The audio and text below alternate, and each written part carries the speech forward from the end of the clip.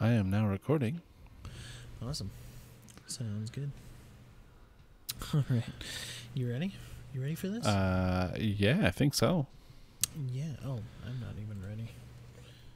Good thing I am. Jeez. Hey, everyone. This is Smelly Jelly over here with the scoop of poop. Okay. Well, that's going in the final cut because this is uncut.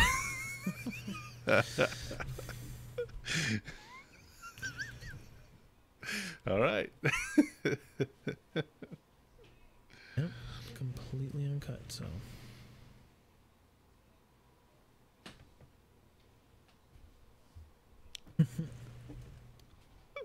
Sorry, I was just pulling up the IMDb. Okay. All right, my friend. What is IMDb? It's this kind of cool website. It tells you about movies. Welcome, all you Rugrats, to the podcasting is so hard. Do the podcast 90s first. Yeah. This is Jelly. That's Mike. Oh, thanks for the intro. Welcome everybody to the 90s First at the Movies. I am joined by Jelly. Yes, he's over there. Oh. Good I'm to have somewhere. you back, Jelly, after missing you last week. How was Yo, your glad vacation? to be back. Vacation was great. It was nice to escape California for a little bit, get up into Idaho, and enjoy the 4th of July. That's good. Good. Was it a nice fireworks show? Yo, so good. It's like 3.5 hours. There you go. Wait, 3.5 hours? Yeah, you heard that correct. 3.5 hours of fireworks. Was it like legit fireworks too? Legit fireworks. Mortars Dang. all around us. Literally all Oh. 360 degrees from where we were at our friend's house. All around us. Fireworks for until 1:30 a.m. That's actually insane. It was amazing. That's crazy. Well, you excited to talk about our second movie for Yo, 90s First yes. at the Movies? I'm so stoked for it. So this is a movie that I had never seen, but I know, right? But bits and pieces. So I had a bunch of scenes that, after watching, I certainly remembered, but I've never watched it from, the start to finish, in one sitting. So this was actually really good to get into. And Jelly, Yes. do you want to kind of say what our movie is? Yeah, we're going to keep the theme here with 4th of July. It's Independence Day. The original, not Resurgent, obviously, because that's not a 90s movie. But this Will is at the Smith. 90s. Yeah, Bill Pullman, Will Smith, Vivica A. Fox, the cast, the crew, Independence Day. It's fantastic. And I couldn't believe you hadn't seen it start to finish before. I know. Actually, kind of insane. Considering I'm a huge, sci-fi buff. But Right? What is going on? And to be frank, it has a 59 on Metacritic. What? Lies. To be frank, I wish that I had seen it earlier. From start to finish, like. Oh, yeah. Quickly rose to probably top 10 sci-fi film for me. I really enjoyed it. So It's so anyway, good. here's the bumper really quick for Independence Day. It says the aliens are coming and their goal is to invade and destroy Earth. Fighting superior technology, mankind's best weapon is the Will Smith to survive. It's the Will Smith to survive. Yeah, Terrible was bun. funny. They must Once be a again. dad. Will Smith stars as Captain Stephen Hiller, Bill Pullman as the President, Thomas J. Whitmore, Jeff Goldblum as David Levinson, and Mary McDonald as Marilyn Whitmore. So yeah, we got a decent forecast here. This was a good movie, Jelly. Overall, what are your opinions on this movie? Let me hear them. So I, unlike you, had seen this movie basically since it came out. My family, my dad especially, was a huge sci-fi nerd. So I watched it since I was a kid and got to enjoy it from, yeah, basically probably 10, maybe younger the first time I saw it. And I have loved it ever since. It's a killer movie. It's amazing. I can't say enough good things about it. But it is the iconic 4th of July Independence Day movie that I have watched every year since then, since I was a kid. Mhm. Yeah, it's truly it was really awesome. I was just having fun, and even in the lulls of the movie, the the slower bits, I think, and a lot of those slower bits, included Pullman as the president, and Oh really yeah. just his. Is he not the best president? Like he's got to be top 5 presidents in movie history. Yeah, Like, movie presidents. He definitely takes part of that top 10 for sure. dude, I Uh, like just he kills it. His character he was absolutely one kills it. young and relatable, so everyone kind of gets the feel for it. And then two, he was a badass. The dude was a fighter pilot turned president. I Yeah. mean, what? hmm Yeah, and obviously at the beginning, Pullman's character is, the president is truly under microscope because he is the young guy. Oh yeah, He's the election year. guy.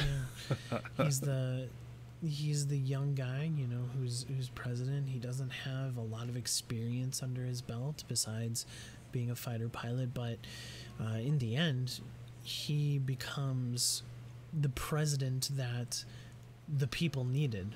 Oh yeah, he is for sure the people's president. mean, He became the man. I mean, and obviously, if you haven't seen the movie, spoilers are gonna be coming here. Spoiler alert! Warning, warning.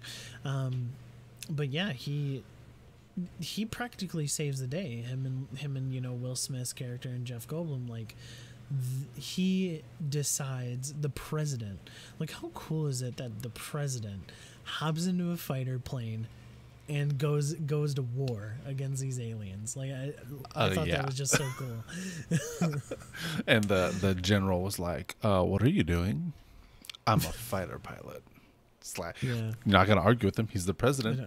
So what does he do? He just jumps in a jet. And he's like, "Cool, I'm gonna go shoot some aliens." And, so Jelly, we read the bumper, but what, for those who are listening who may not know, what's kind of like the overall plot? What's the mission of the aliens, and then what's the response by the Americans and the human population? All right, like you said before, huge spoiler alerts. Everyone go watch the movie first before you listen to this, please. But this movie, the alien race, we don't learn until later, but we've had several captives held in jars, specimens at Area 51. And so the aliens are probably a little peeved about that. But basically they go from planet to planet and use up all the resources and then just move on. Destroy the world and then bounce. Pretty typical kind of alien thing in books and movies. But this one happens to be Mothership controls all these extra satellite ships and sends them out all over the world for the strategic attack, where they take out all these pivotal structures all over the world, everywhere, kind of crippling our defenses. And then, the not quite the climax of it, but like the build up is can we reach resolve as humans to come together to defeat this onslaught from the extraterrestrial people? Yeah. We can, because Will Smith, because Bill Pullman as president. Those two are the reason that we're able to fight off and defeat the alien scourge who have come to destroy us. Yeah. And I don't want to spoil too much for the people, but there's a lot of explosions. There's some super badass like fighter pilot chases and some cool aerial things. There's interview with an alien. It's got everything. It's got everything that anyone who's into sci-fi wants from a movie. hmm Yeah. I think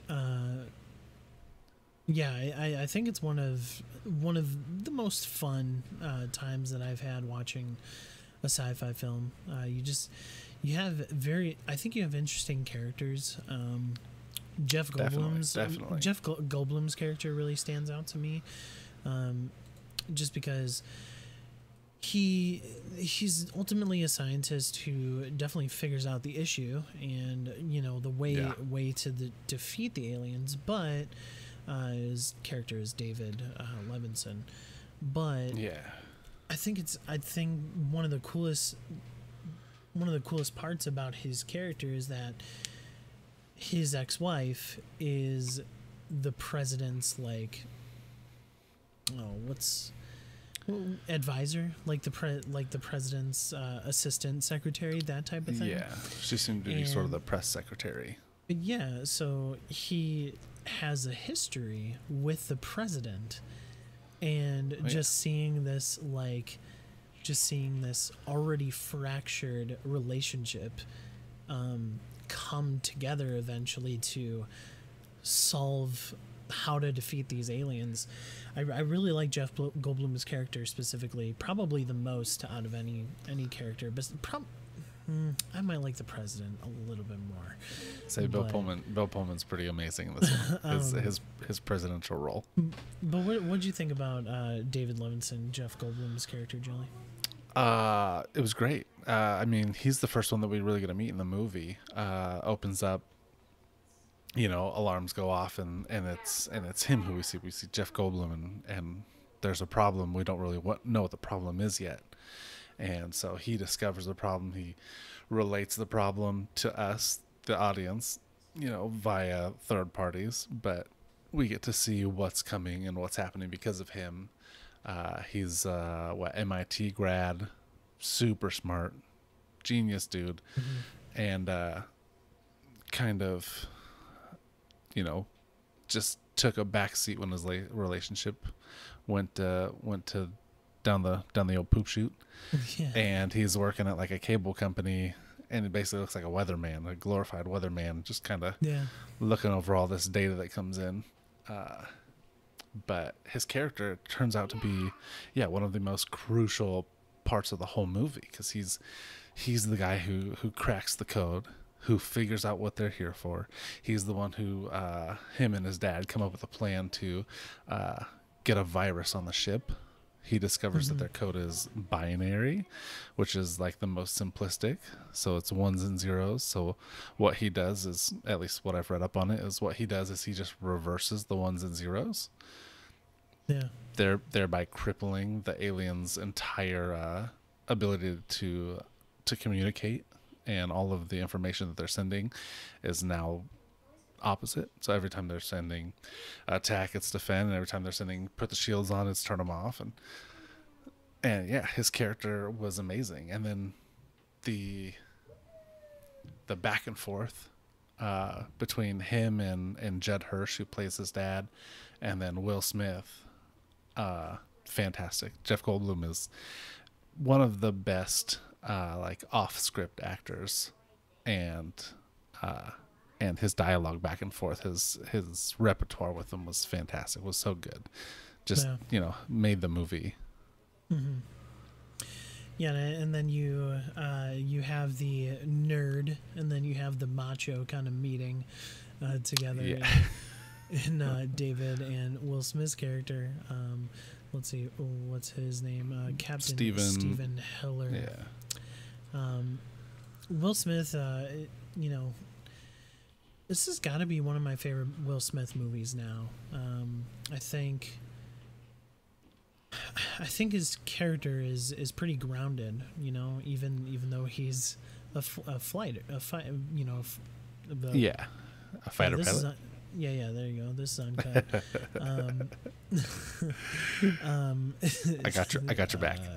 He flies planes. He's a plane flyer. Plane fighter. He's one of the best plane flyers there ever is. He flies those things to the moon. Bang zoom. Little honeymooners there for you. That's not 90s. Anyway, Will Back Smith's on character is subject. really good. Stephen Hiller, Stephen Hiller, right? Yeah, yeah. Yeah, I mean it's kind of like the stereotypical like loner character. Like he's been a fighter pilot for such a long time. Doesn't necessarily want to settle down because he's always been high up, you know. And so Yeah, in the beginning, he's trying to become a astronaut, isn't he? Isn't that what yeah. he's waiting on? Yeah, you know, he's trying to become an astronaut, and come to find out NASA doesn't want him. And to be frank, probably after this movie, you know, NASA hires him. I can almost guarantee. Let's be real. He heads up the Space Force. But once again, you get a character that, despite he's, you know, one of the bigger action portions of this movie, Go he on, Bubba, has please. Go watch your iPad. he has a pretty interesting and compelling Thank you. like story with the girl that he's trying to marry, or Vivica A. like, Fox. Yes, sir. like Jasmine. thinking about proposing. So I enjoy Will Smith's character. He has some different facets to it that really make it stand out as one of his probably better roles. Yeah, a little as more far depth as his than career. just basic. He's not just a fighter pilot. You know, they gave him Yeah. a little bit more than just. Yeah, I'm a macho dude who flies planes. They gave him more depth. You know, do I want a family? Do I want kids? Do I want this? What kind of future do I want? I thought I wanted this, but do I really actually want that? And Mhm. yeah, it was nice to see him play. Especially this is coming off of Fresh Prince, so they just wrapped up Fresh Prince. So we get the Fresh Prince of Bel-Air basically becomes a fighter pilot and shows that hey, he's not just the Fresh Prince. Mhm.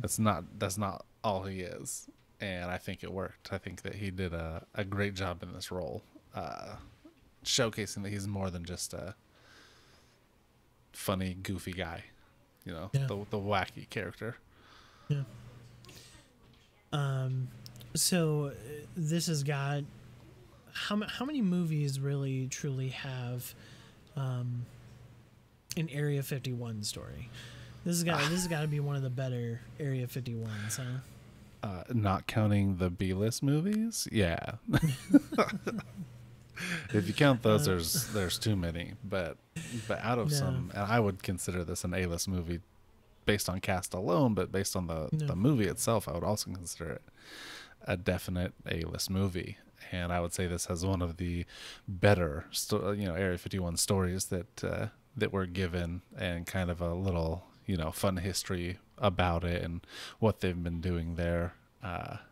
I thoroughly enjoyed their telling of what Area 51 is.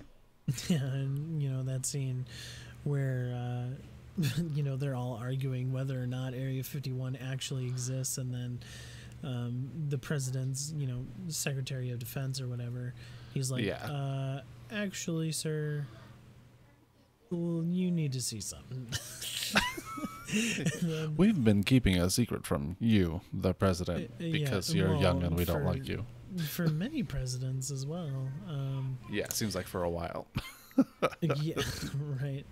But you also, when you get to Area 51, you meet who I think is one of the most crazy scientists that you will ever meet in a film. Oh, absolutely stand out in the sci-fi category for the whacked out scientist.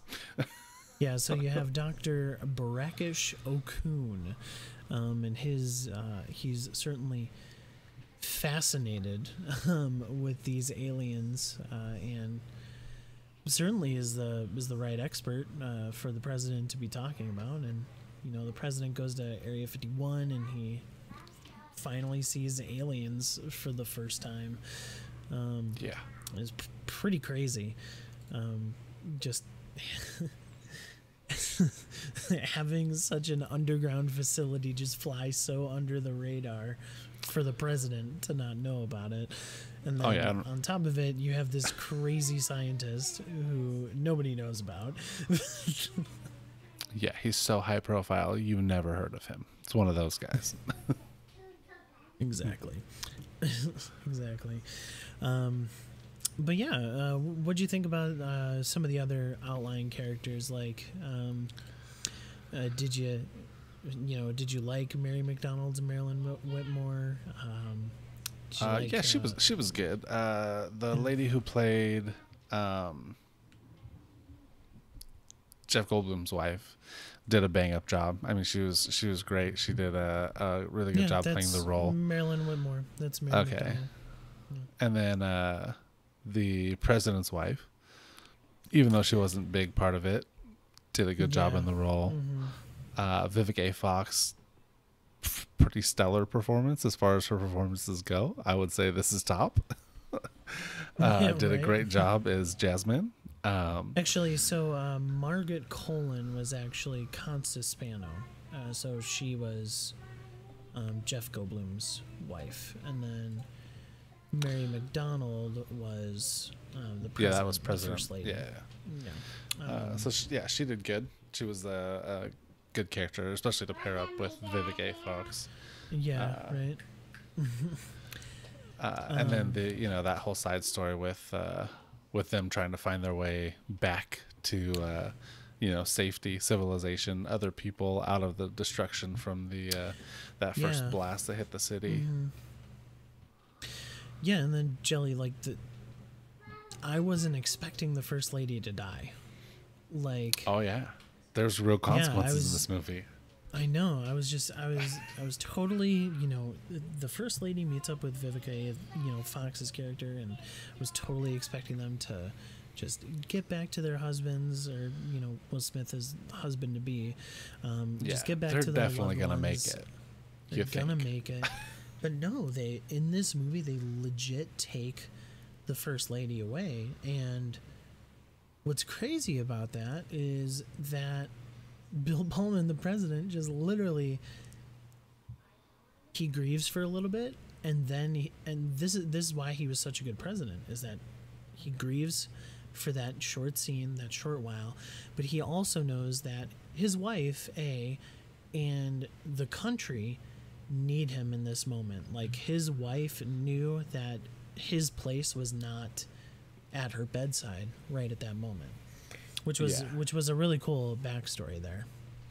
Yeah, he had to be strong for his country, strong for his people. He had to be the the cornerstone, or the pillar that was holding up the nation at that time, because it was such a pivotal moment, in world history, let alone U.S. history. Obviously, it's fictional, but still such a pivotal, huge moment in the history of the world. The first ever contact that we see, minus the ones that are captured, of alien life, and it's basically an extinction level event, and he has to come up with a plan, execute the plan, and then be responsible if it fails. And he does it amazingly. He does it so well. He pulls it off. He Bill Pullman's acting, just he sold it through that, and makes you feel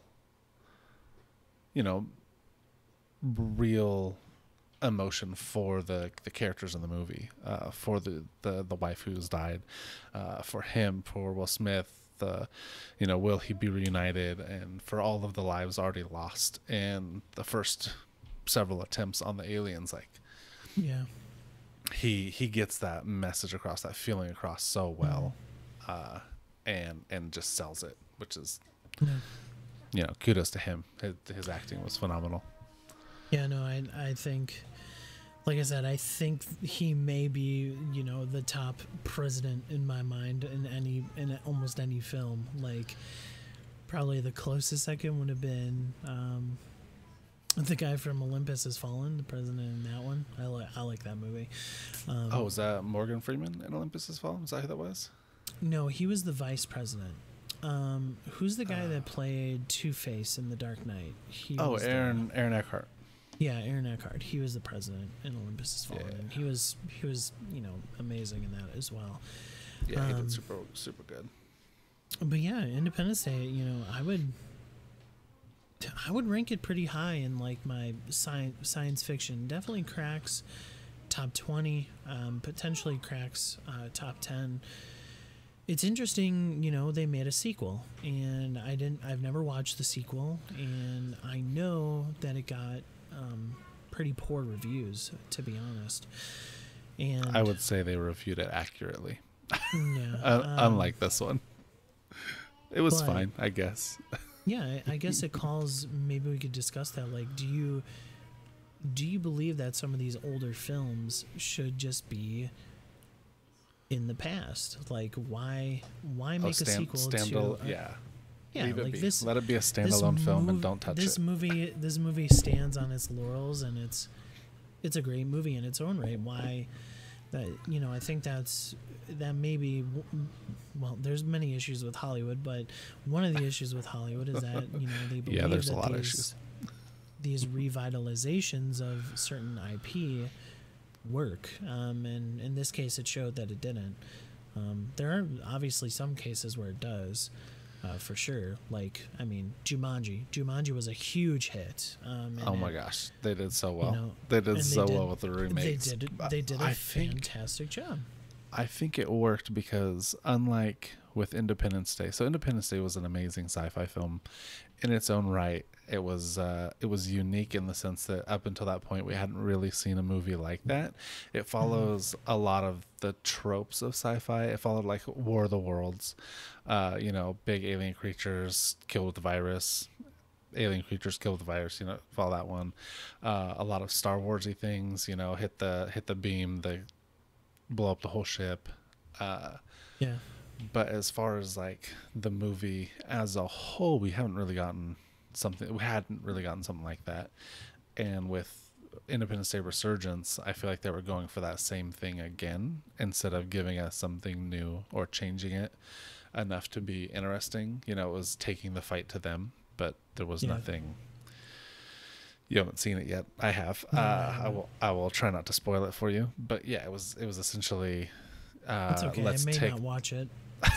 It was let's take the fight to them, but then using the same things that they did in this one. The fighter pilots having the relationship, having a conflict, having this thing that comes up and it's harder than they thought it would be, and then it was just okay. And then my other issue with it was they didn't get great actors to play the roles. They had Bill Pullman again and Vivica A. Fox, but then they had Liam Hemsworth playing one of the pilots, and then I don't know who the They kid. had Goldblum back, right? I think so, yeah. Yeah. But it wasn't the same. I think they tried too hard to make it equal to what Independence Day was.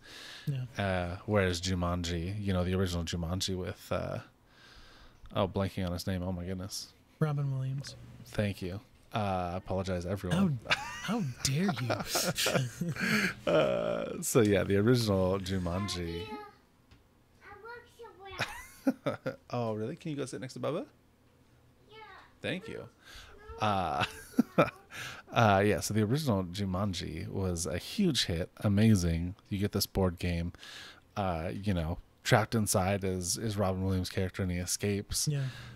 And you have this huge story that plays out. But with the remake, it's a comedy. I mean, there's nothing else about it. It is a comedy. They've got Dwayne Johnson, they've got Jack Black, Chris Hart, and the girl who plays the cyborg in Guardians of the Galaxy.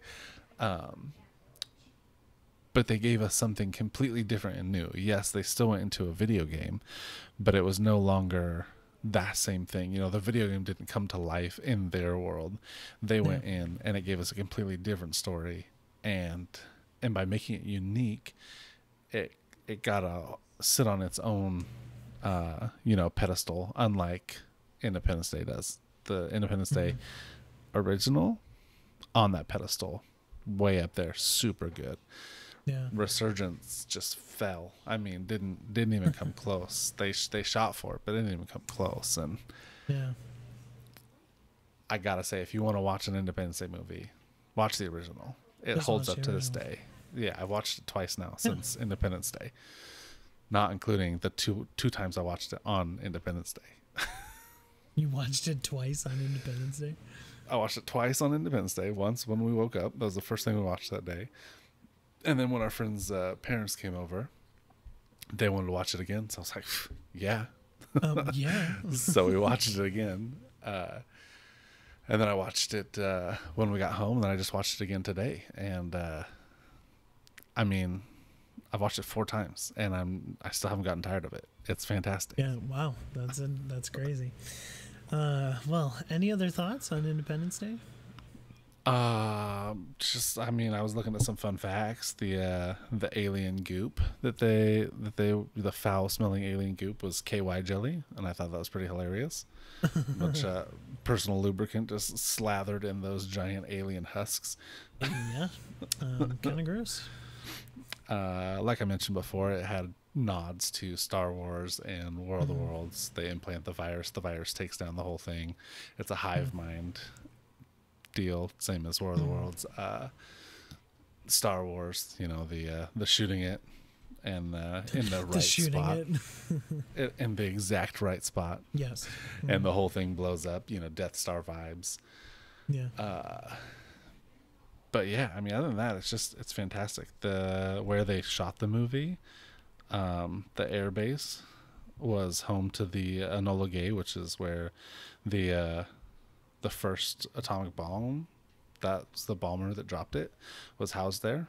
This is before they dropped it, but yeah.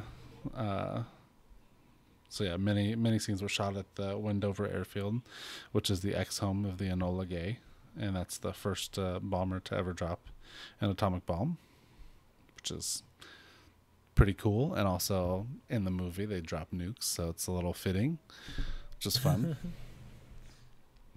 I was just looking at one other one. It's the Star Wars reference. The Jeff Goldblum. Jeff Goldblum, they said more than half of his dialogue between Jed Hirsch and Will Smith was all ad lib. So he was just shooting it straight off the cuff. Oh, dude. Goldblum's so good at that. Yeah, and it made worked. the final cut. All of that is in the movie, yeah. It's just amazing. Yeah, so I love their back and forth. Was just, I think it was so good because of that, because he would just, would fire it. Just, well, okay, I guess that's how it's going to be.